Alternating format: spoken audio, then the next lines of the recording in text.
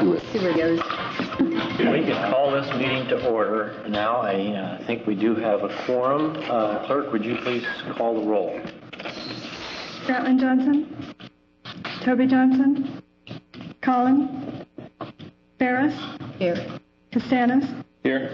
Fletcher, Here. Strang, Here. Pope. Here.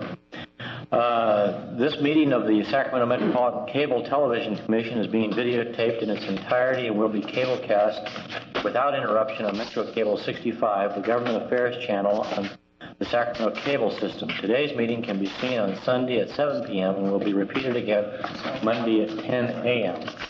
Members of the audience who wish to address the commission, please fill out this little green form that you see there, and they're in the back, and submit them to the clerk up here, please, so we can make sure that you are called on. When you do come up to address, make sure you speak directly into the mic, so we can all hear and identify yourself.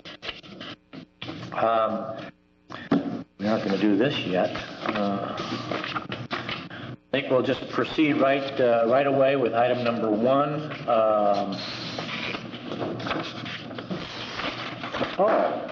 Use your green slip. Got here just in time. Where would I be without the green card, right? Yeah. Just have a brief report for you today. I understand you have some pretty interesting things to deal with after the meeting today, so we'll right along. Yeah. You all have a copy of what was passed out. I guess it's coming up right now. Our latest original programming statistics. We'll try to always update this for you every quarter to show you what is going on there to help allay the fears of some of us and sort of to compete against the statements of people who thought this was going to be just a flash in the pan, the use of public access. As you can see from the latest figures here, we continue to see growth happening. We had another record quarter. Even for the summer months, we still had 457 programs produced, which brings us now to a total of well, actually, through September of 1989 of over 3,600 programs. Can update that a little bit. As of the end of last week, that's the first 4 weeks of October, there were another 160 programs presented, which for this year now puts us up to 1,530, which far outstrips last year's total for the whole year. We still have a couple of months to go. So I'm sure this week the 3,800th program was turned in because we had 3,796 original programs since we started. As you also, I'm going to start showing you some comparisons of the current year versus the previous year in my reports. As it shows there in the bottom of the page, we've had a 66% increase in the number of original programs presented for the same time period, January through September of last year. And the total hours of programming represented by that is an increase of 54%. So we haven't seen anything yet, folks. It just continues to increase, and we're going to keep riding this incredible wave. So I guess something's going on right over there. Outstanding. Also, just want to let you briefly know that a week from tonight is our first annual, it'll be the 1989 Sacramento Community Video Awards. I believe each of you has been invited to attend. We've heard from a couple of you. It's going to be, again, Thursday, November 9 at the Crest Theater. The reception at 6 o'clock. The doors will open to the auditorium or the theater at 7:30 for the ceremony to begin at 8 o'clock, which will feature live entertainment. And we're going to have a full movie screen projection, that is, of video clips from our finalists and winners of this contest. Dick Cable, of course, will be the MC of this event. Yuck, yuck. We were quite happy with the fact that we had half a dozen major sponsors for this event, which included the Sacramento Bee, the Sacramento Community Center, the California Cable Television Association, Sacramento Cable, the McGeorge School of Law, and Chevron USA also contributed some very significant either cash or in-kind services for us. In addition, 5 local companies also contributed items to be included in each winner's award package, things like videotape to each winner, that kind of stuff. 109 entries were viewed by 29 judges who were primarily people who are of the instructor pool, and they selected the 15 category winners and 2 best programs of all the winners that were produced by community volunteers and all those that were produced by media professionals. And the event's going to be videotaped, of course, and will be presented on November 19 at 6:30 on Channel 47. And then all the finalists will be cablecast on Channel 47 from November 12th through the 17th, beginning at 6:30 for the entire evening of programming. So they have a chance to see some of the best. And that's about it. Any questions? Yes. How are you going to go from 3/4 inch videotape to 70 millimeters film that night? Well, we won't go to film. There is such a thing called a video projector. Of course, you know of video projectors that are quite small, but this one's going to be a thing called that GE makes for industrial type purposes called a Teleria. So and this thing it'll be direct from videotape into this incredible projection system. I guess it typically costs about $50,000. We were able to get a very nice break on the rental fee from a local company. And so, again, we'll fill the screen at the Crest Theater with clips.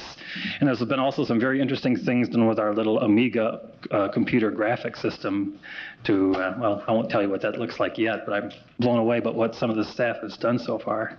So it'll be direct video projection, not converting to film first. Good. Any other questions? Thank you very much, Randy. You bet.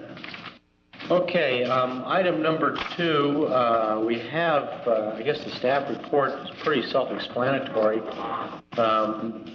We do need to, I guess, adopt the programming plan for 8990. I don't know, does anybody have any questions of Rich on the staff report? Do I then hear a motion regarding the programming plan? I move to adopt. Moved by Mr. Fletcher, second by Ms. Ferris. Any questions? Does anybody in the audience want to speak to us at all about the staff report of the programming plan? Okay, clerk, please call the roll. That's great. Toby Johnson, Yes. Ferris, Whatever you ask for, Diane, that's what you're doing. Costanis, Aye. Fletcher, Yes. Strang, Aye. Yeah. Pope. Yes. Man down. We took 9,000. Okay, item number 3, we've received a status report. Unless there's any questions of the commission members to the staff, I think it would be, well, we have a hearing that we need to continue until next time because we're set for this date as we continue to monitor the state of the bill. Any questions? Can I have a motion then to continue the hearing to next meeting? Move that we continue the hearing to the December meeting. Second. Moved by Mr. Cassana, second by Mr. Johnson. Any other questions of commission members? Members of the public wish to address us regarding it? Clerk, please call the roll. Doug, if I could- What? Yeah, Nick? Just 2 very quick words of thanks. First to Rich for help in Folsom, getting 3 difficult joint trench areas online.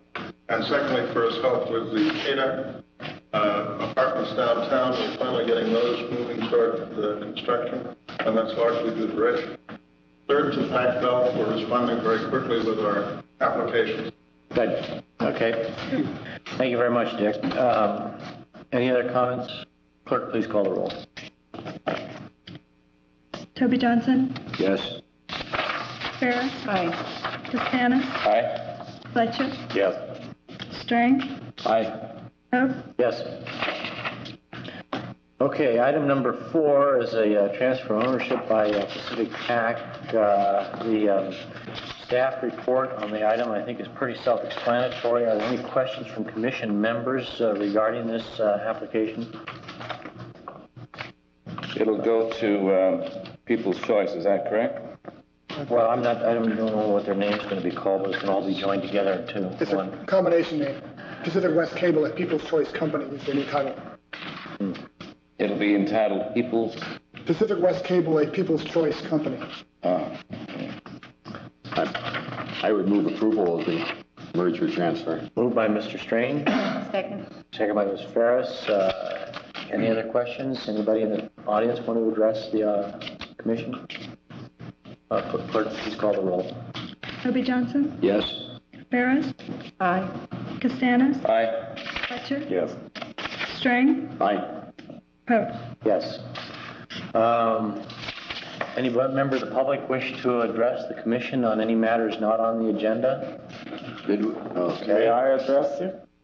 Well, I don't know. I think you'd like to hear about this because this is your last session as chairman of the Cable Commission. We're going to present you with this weighty memento of your time as chairman and appreciation for services as chairperson 1989.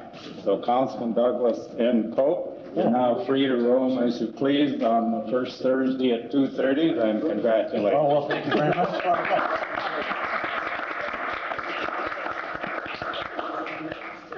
I thought I'd railroad us through that one. I appreciate that. I appreciate the help, though, especially the staff, as Rich and then Bob before you, Rich and Brent. They really make this whole thing happen. Keep us all running. And so far, we've been out of trouble. Quick comment, I've only been on the commission a short period of time, but Doug, I think you added a great deal to the commission's logical mind, your legal mind, kept us going in the right direction. Appreciate your input. Thank you. And leadership. It's been enjoyable. So you would like to be in next time? No. Is that right? I may, I just may come over to file a bunch of green slips. Thanks, Doug, for all your help. You've been very helpful. Well, thank you, guys. Well, let me add my commendation for all the good work you've done over the years, not only on this commission, but as a city councilman and as a friend of the Board of Supervisors. I appreciate that. Thank you very much, sir. It's been a good time. Can't trade it for anything.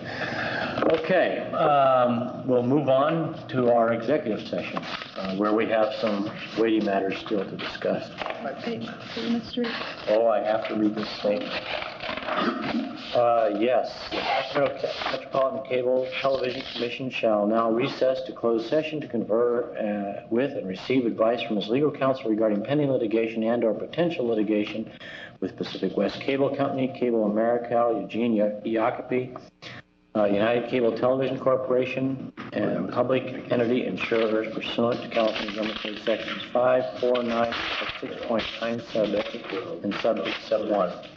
Mr. Chairman, we'd like to advise the audience that we may be returning to action after exec session. Yes, we will be returning after our executive session. Okay. Is that going to be upstairs? It's upstairs. After discussing several of the outstanding lawsuits that we have, I don't know, Rich, shall we take public testimony now, or? Let me let Brent make his presentation. If I can just put a brief presentation on the record, Mr. Chairman.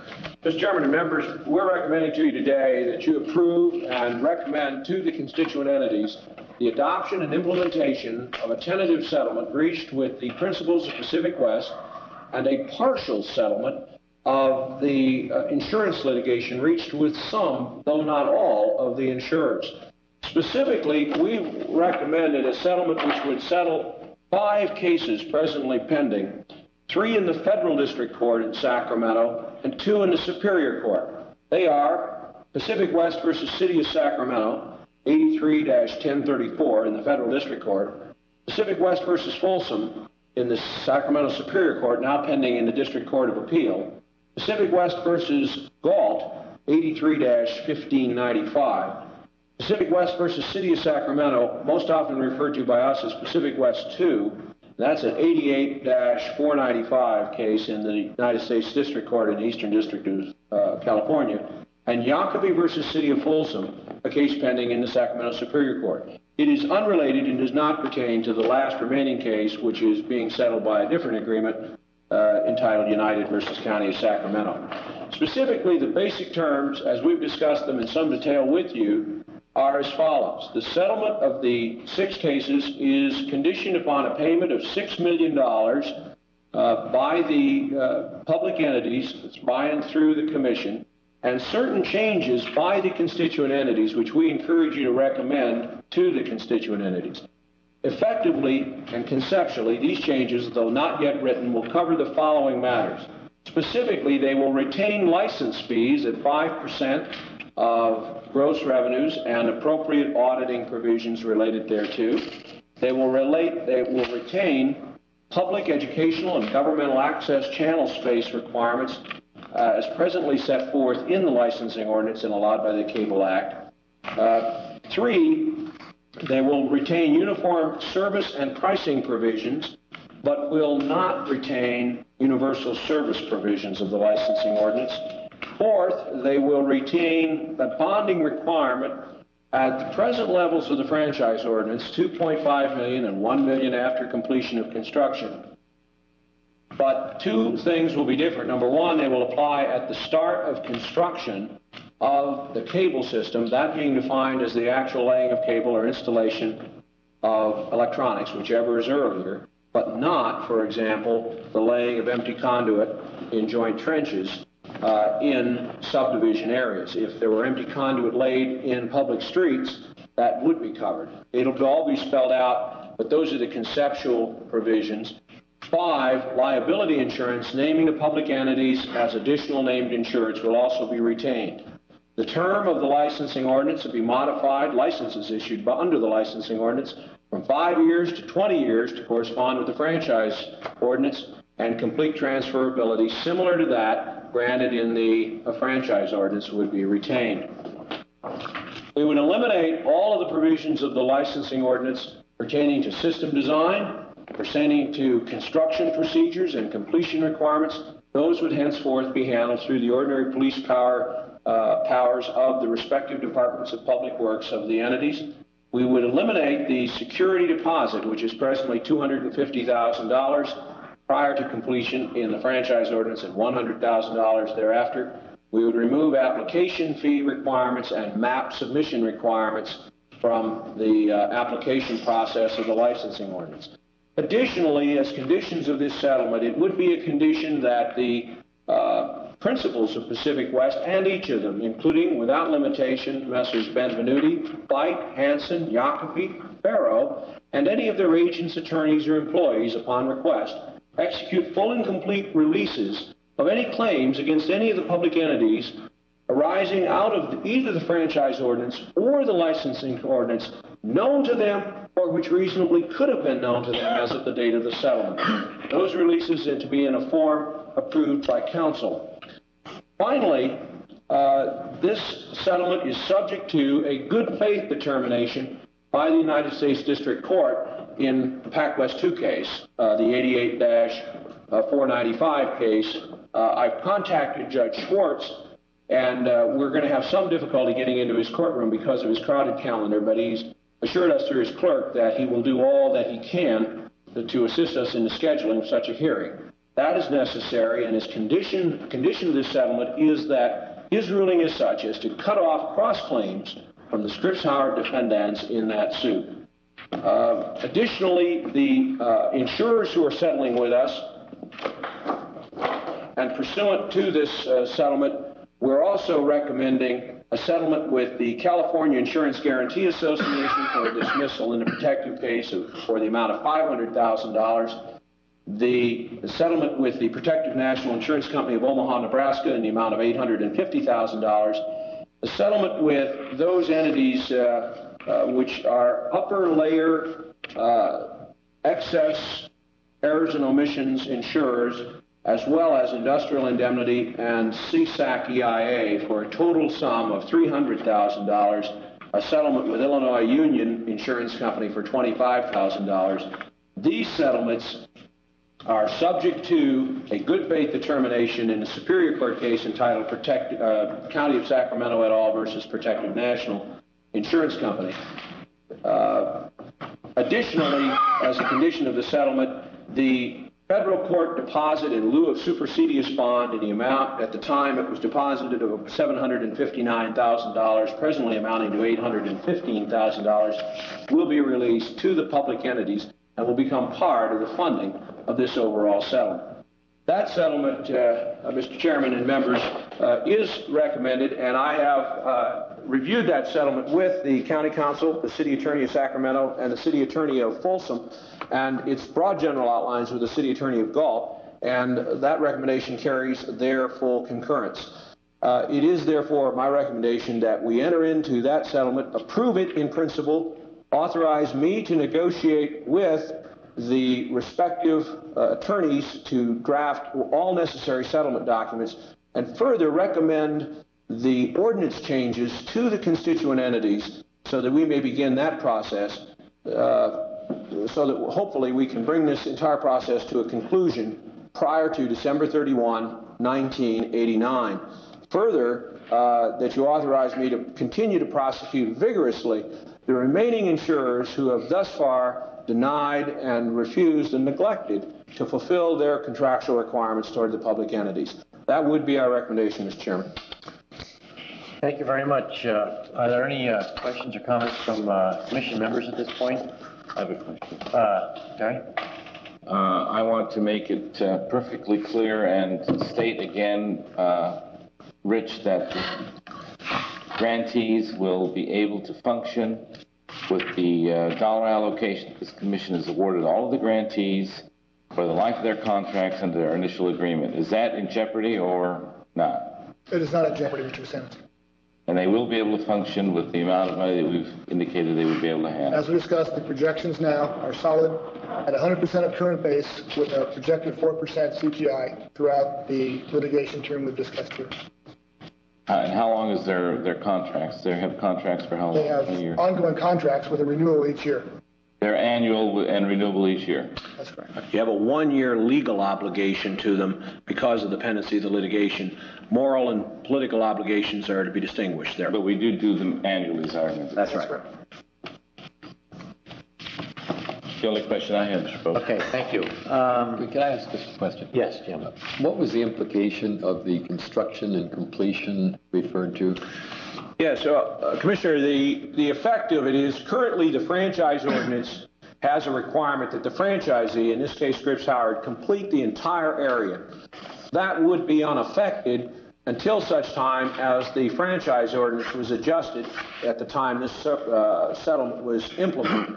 However, the franchisee, as I'm sure the Commission recalls, had a legal obligation to complete their construction on or before March 23, 1989, some 6-7 months ago. Their obligation and their failure, if any, to complete it in that time to be discussed and deliberated by the Commission in the public hearing that was just continued prior to our executive session, is legally unaffected, not affected by any change we make in the licensing ordinance now. Of course, if we made such a change and eliminated the requirement before we concluded those hearings, it could have an effect. But I anticipate, because of the progress we're going to make, we're going to conclude, and certainly your director is going to have a recommendation to you regarding resolving their completion difficulties. Once, however, this is installed in the licensing ordinance and transfers its effect thereby into the franchise ordinance as well, there will no longer be a specific requirement that a cable licensee such as Pacific West, or for that matter additional franchisees such as Scripps Howard, would have to complete construction of any specific area. In effect, the Commission would be relying upon market forces to direct that into new areas as they become available. I would point out that it's your director's view and mine as well that in new areas you really have no difficulty attracting cable operators because the penetration tends to be higher and the costs are lower. The goal of the completion requirements that your constituent entities adopted in 1983 have largely been met by the careful application of those requirements, and so those requirements would disappear, but I suspect that the effect would be transparent. Thank you. Any other questions from commission members? Jim? Want to ask? Please identify yourself for the record. My name is Jim Kirschman. I'm at 9857 Horn Road, Sacramento. And I want to say to this commission, you're very fortunate this morning. Your attorney is still talking to you. Mine is not speaking to me. We had to settle this thing without his consent and his approval, but nevertheless, that was something that the principals wanted to do, and so it was accomplished. And we appreciate very much the efforts of your staff, especially Rich Espasto, in making sure that this thing was done properly. And Brenton Blair is a nice guy, but he's an attorney, and we have to, keep that in mind at all times.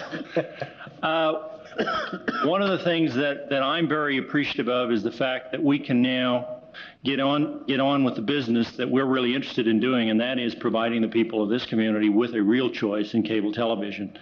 As of today, we have 13 satellite channels available. That, along with our over-the-air channels, we will have a very good package to present people beginning in just the next few weeks. And we think it's exciting, and we think it's something that is going to be very, very appreciated by this community. And we're hoping that, we don't have to ignore you now because we're not adversaries in litigation. Instead, we can start working together and accomplishing some things that I think will be helpful to everybody.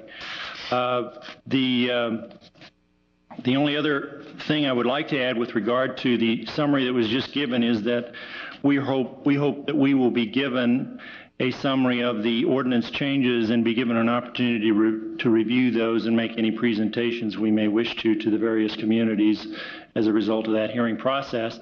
But I think other than that, everything is as we've discussed, and we're just very happy that we're at this point and hope we can get on with some bigger and better things. If there's any questions you have of me or of the parties involved through me, I'm here to acknowledge them. As you all know, one of my associates in this matter is a little guy named Joe Benvenuti, and he's very, very happy that this has resulted in a settlement that we can all live with, and is anxious to get on with doing some bigger and better things. What's your phone number? What's my phone? Well, you've invited us to communicate with you. Not over cable television. Yes, I know, but there are many phone numbers. I'm just curious what yours is. Mine personally, or for communication purposes. All right. If somebody needs to get a hold of me, I can give you my number. Sure, it's 366-5696. I wouldn't ask him to give any home phone numbers over. No, that's my business number.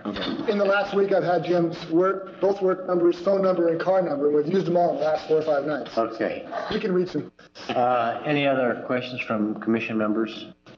I want to thank you very much, Jim. I want to thank Jim for helping get this thing put to bed. Let's get on with cable television and get out of the courts. Great. Let's do it. Thank you. Great. Is there a motion from the commission? I'll move staff's legal staff's presentation to settle the 5 lawsuits that have been outlined to us. Moved by Mr. Cassana. Second. Second by Mr. Johnson. Before we vote on it, though, I would just like to say thanks to all of them. Terry, especially. I mean, you played a very important role in getting this thing to its conclusion. I was not here, but she's played a very important role. And of course, Brent and Rich, you've played very important roles in it. And thank you very much, Jim, for the role you've played. And I know you've had a difficult path. Right? We all have had a difficult path. I never thought I'd see the end of this. Well, it's not over yet. We know that. But at least we've gotten past. We know there's a place we can all agree. If we can just get the lawyers to all agree now. And so I'm very happy to have this thing over with. I don't think I could find a better way to end my term on the commission. It's very pleasing. Fitting way, Mr. Chairperson. Yeah. Step out. Yeah. Very fitting. I just about I missed this. I could have used another day down in San Francisco. That motion was in concept? It is in concept, yes. Yeah. Brent, you got to... Just one thing, Mr. Chairman. First of all, I want to assure Mr. Kirschman that indeed it is our plan before anything goes to the constituent entities for action to share them with Mr. Farrow, his attorney of record, and through Mr. Espasto with Mr. Kirschman as well. So we intend to coordinate the drafting of that. We're tight. And I want to thank the chairman as well as Commissioner Collin for dropping everything on several occasions and taking a day to go with us to the settlement conferences, which ultimately bore fruit, and we're very thankful for that. Good. We look forward to seeing your system up and running. Okay, call the roll, please. Hopefully some sort of facilities Toby financing Johnson. plan in place. Toby Johnson, Yes, I will. Ferris, Aye. Castanis, Aye. Fletcher, Aye. Strang, Aye. Poe. Yes. Motion carried. No other business to come before the commission? Not a bit. It is adjourned.